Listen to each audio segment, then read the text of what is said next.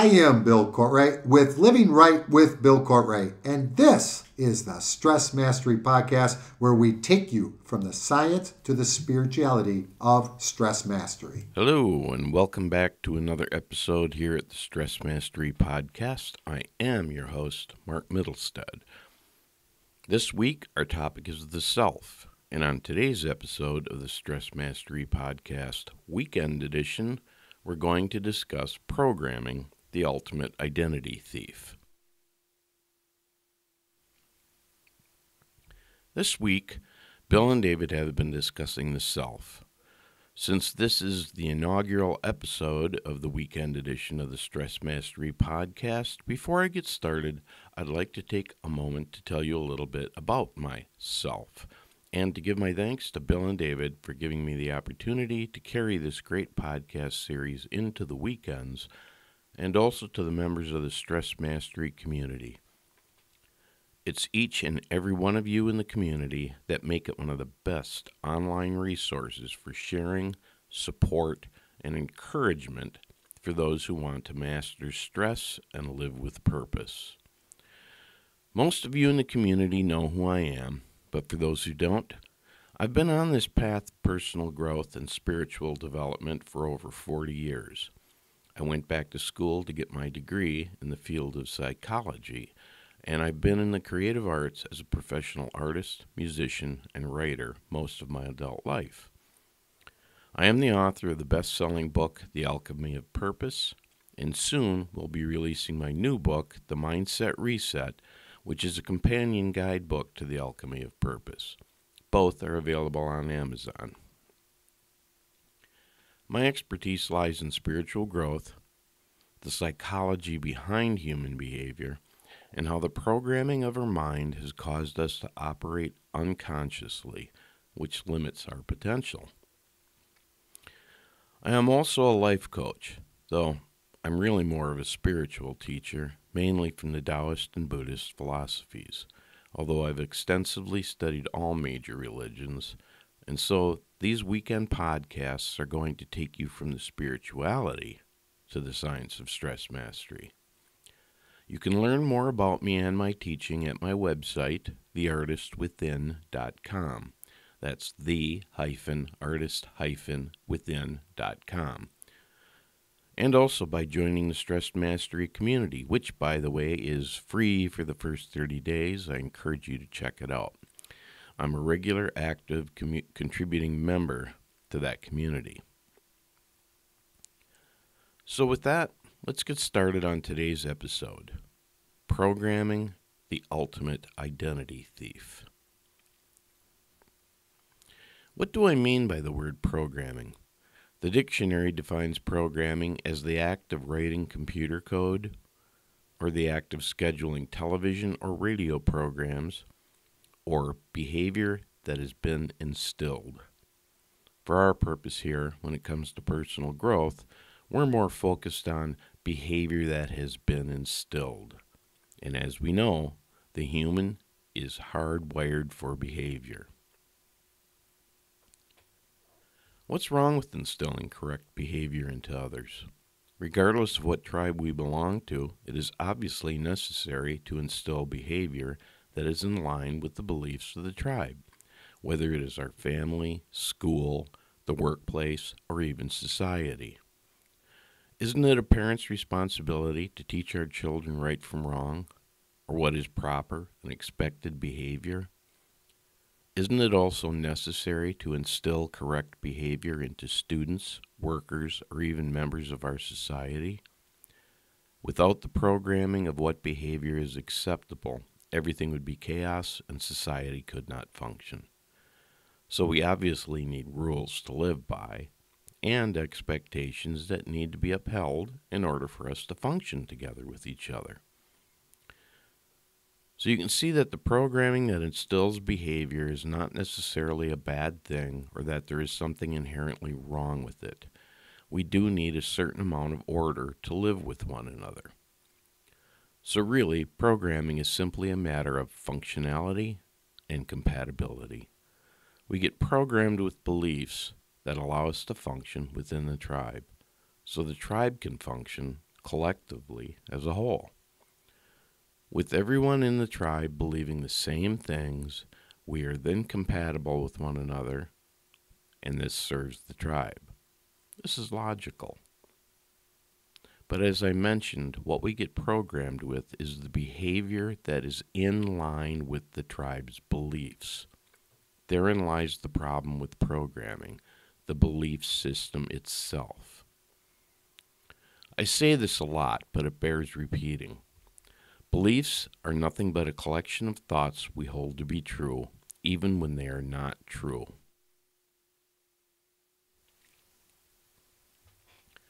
So because the programming stems from a set of beliefs, not all of what we are taught is actually true, even though it may appear to be. Yet we see our ability to function within the tribe as evidence of it being true. But there is a big difference between functioning at a low base level and being highly functional beings. The problem is we become dysfunctional when our beliefs are incompatible with others or incompatible with our purpose in life. How do we know when a belief within our programming is not true? It's quite simple.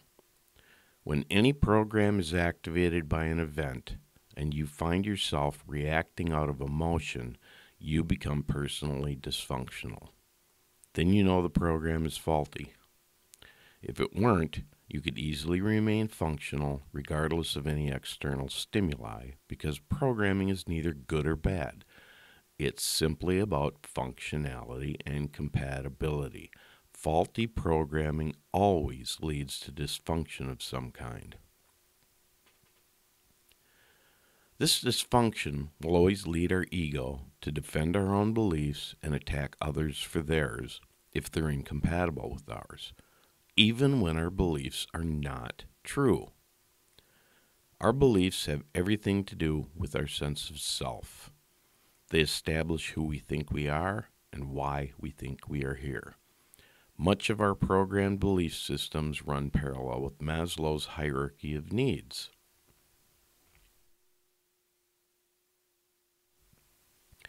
At the beginning of human history, we survived because the programming was solely to ensure the most basic need of survival, and this worked for thousands of years.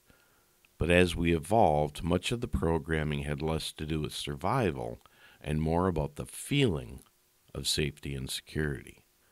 Unlike the programming of survival, where staying alive provided all the evidence needed to believe it to be true, we willingly accepted the programming of safety and security as truth so long as we felt safe and secure, whether we actually were or not.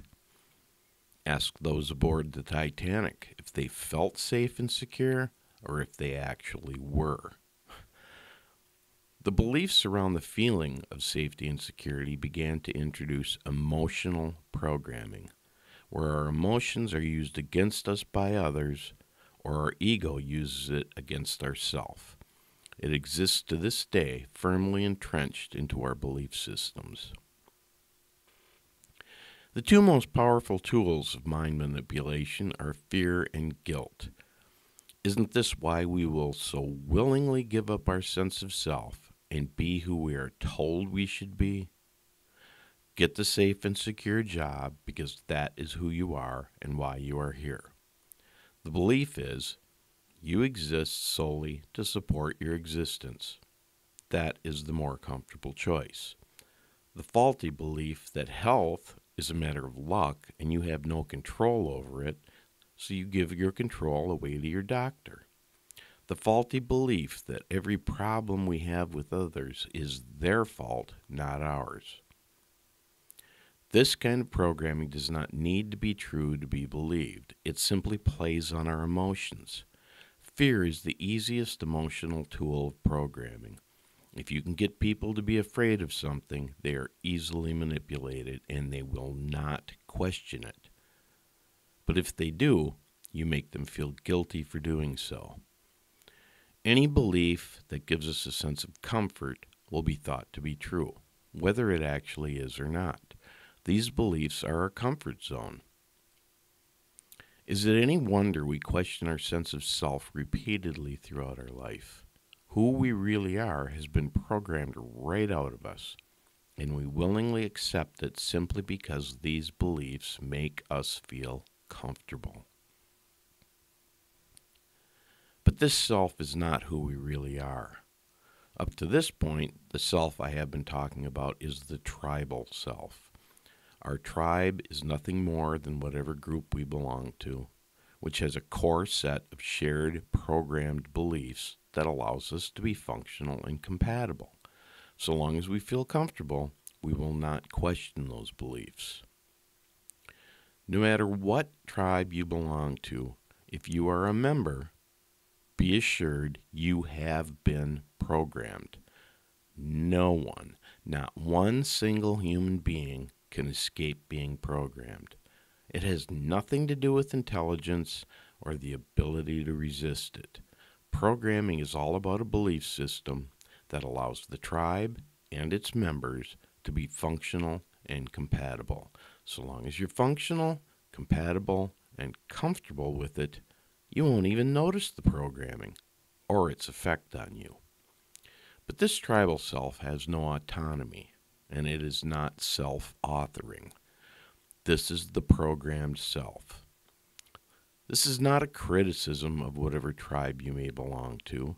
Programming is not good or bad. Again, it's simply a matter of functionality and compatibility and nothing more. Yet at some point in one's life, just being functional will not be enough, and we will want more out of life. Most people live their entire life being quite content with just being functional because it's so comfortable. Look around you and tell me this isn't true. Again, not good or bad, it just is what it is. However, when one awakens and begins to question the beliefs of the tribe, life starts to get uncomfortable. But this is when we will begin the journey of self-authoring our life by questioning who we are and why we are here. The two most profound questions we could ever ask ourselves. When I ask these questions of people, they often respond with the labels and roles they take on in play. Yet these are not who we are, nor why we are here. They are merely the function of our programming. If you are the labels given to you, or that you give yourself, or if you believe who you are is what you do, then who are you when you're not doing these things? Who are you when you switch roles? Are you not the same person behind all these labels and roles? Who is the real you playing these roles? Remove every label given and roles you play, and who is left? Who is this self?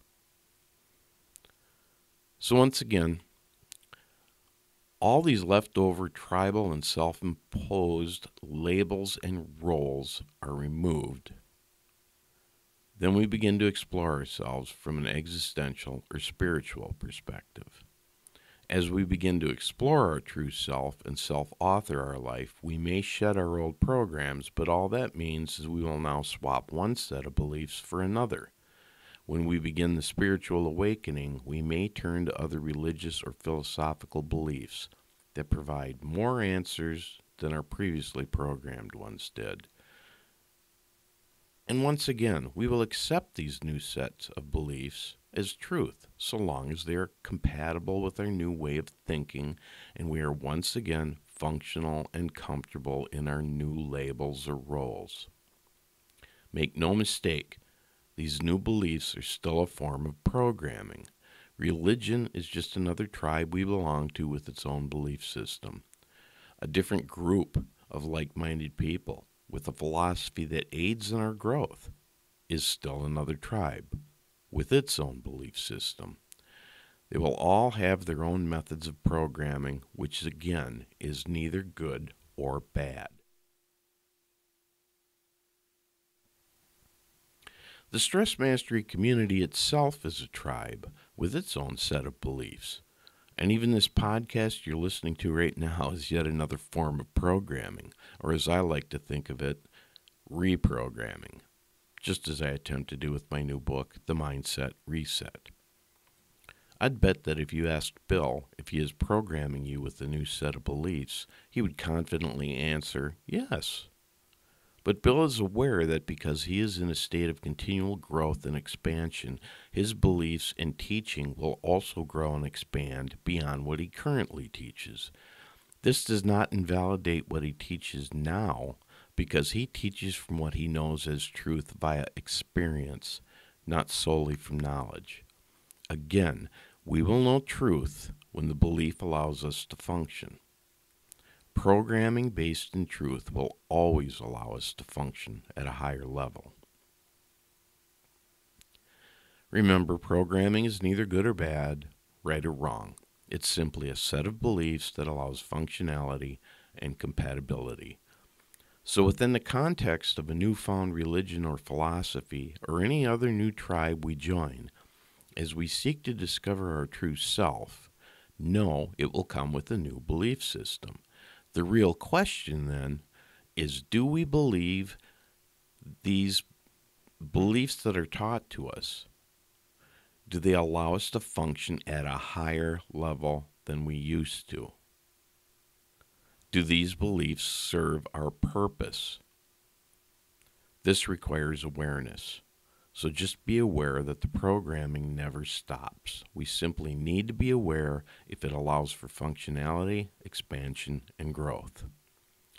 Our true self can only be found within, and truth can only be found by continually questioning our beliefs. I live by the credo, I am supremely confident in my beliefs because I know they must change.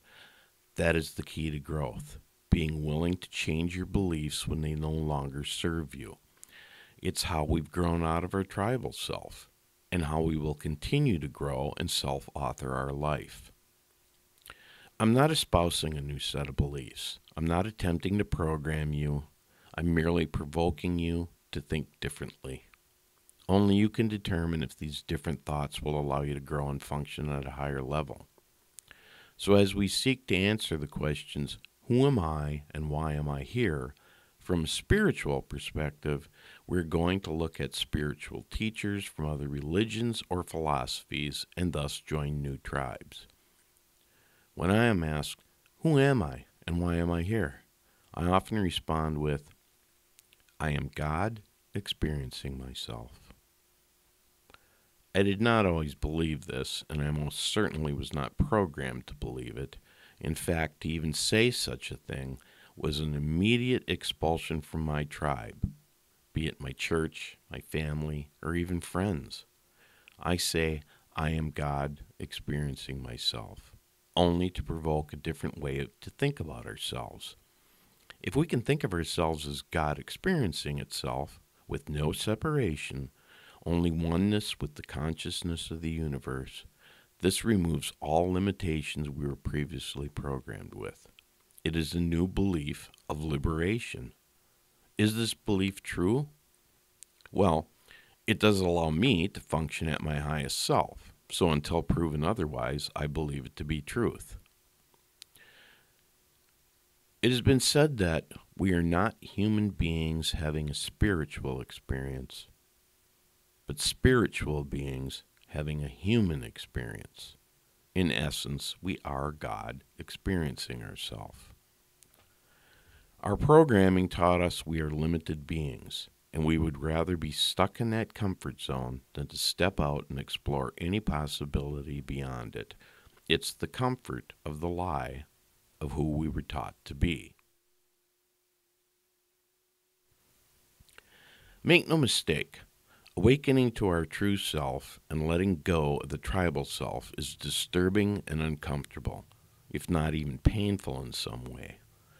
And the tribal programming reinforces this discomfort, making us doubt the truth when presented with it. It will most likely leave us wanting to go back to the comfort of our tribal self. This is why it's so easy to fall back into the comfortable life we left behind, limiting as it is with its belief system and all those faulty labels and roles to fulfill. If we see ourselves as limitless beings, i.e., God, then we really have no limitations with regards to our identity, and we can create our life in any manner we choose. Lao Tzu could not even bring himself to label God as anything other than the Tao, which means the way. He said, the Tao that can be told is not the eternal Tao. The name that can be named is not the eternal name. He knew that even giving God a label was limiting. So why do we keep insisting on identifying ourselves with labels and the roles we play when all of it is so limiting?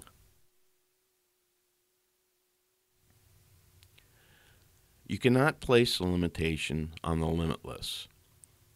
When you believe God can only be this or that, you've placed a limitation on God, but this limitation exists only within your mind. It's the same with ourself. We are limitless as God, and so whatever limiting belief we have about ourself isn't the truth. It's just another faulty belief perpetuated by our programming. Perhaps it is too much of a stretch for some of us to believe we're God. But know that we are limitless beings, and so we might at least believe God lives in and through us, if that is more acceptable with our current beliefs. As Richard Bach once said, argue for your limitations, and sure enough, they're yours. It's the tribal programming that has us believing we are limited in some fashion, yet all the great spiritual teachers throughout history have taught us we have no limitations because we are all one with the consciousness of the universe, or God. How can we be one with God, yet also separate and not one with God? Which is it? It is only the tribal programming that teaches us these limitations and separateness. Jesus himself said that he was the way. Buddha said that we are all the Buddha, or the way.